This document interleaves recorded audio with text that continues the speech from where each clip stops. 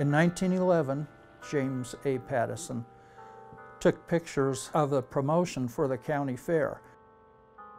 When you zoom in on that, you can see strings of lights on the courthouse. Then in 1915, they put out lights at Christmas.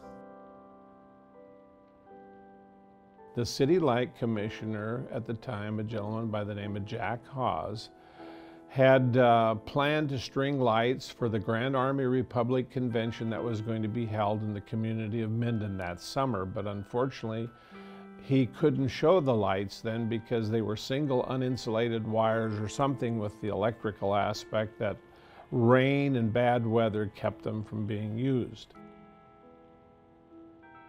You know, it all started 100 years ago. Jack Haws has really became a household name here as we learn more about it, and he wanted to recognize the Civil War veterans, and it just so happened it was right around the Christmas holiday, and so I'm sure that sparked his idea to start a tradition that he probably never imagined would continue on to this day.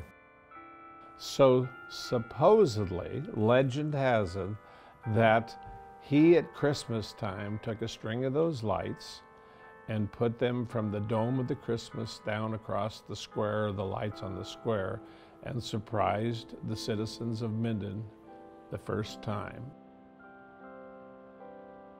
The city crews spend about a week putting the lights up, which is a tall order, and safety is of utmost importance. But once that's all done, the cost to turn the lights on and off is pretty insignificant. One of the largest issues that we have today is maintaining the integrity of the lights. We don't know the exact age of the lights, but we're looking at probably 50+ years old.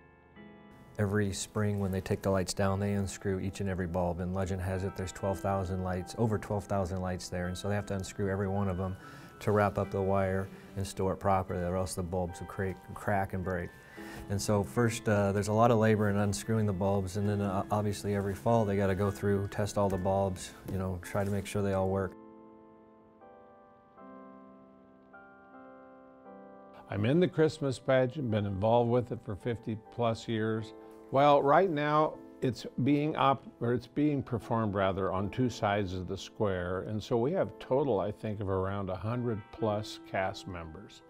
When it originated in 1946, it was performed on all four sides of the courthouse, and because of more than anything, storms damaging sets and things of that nature, I don't know how many years back it's gone to just two, but it's been on two sides since the 60s. The pageant is performed outside, and it's really it's fulfilling the prophecy of the coming of Christ, and it's biblical, and it talks about the foretelling of the Christ child, and then it culminates, of course, with the birth of Christ, the shepherds, the wise men, and the Christmas lights actually are kind of the highlight of the pageant because they come on out of the darkness when we're talking about the birth of Christ in the pageant. And it's only 30 minutes long, so I always encourage people to come to the pageant because it'll restore their faith, and secondly, they'll enjoy it and put themselves in the true meaning of Christmas.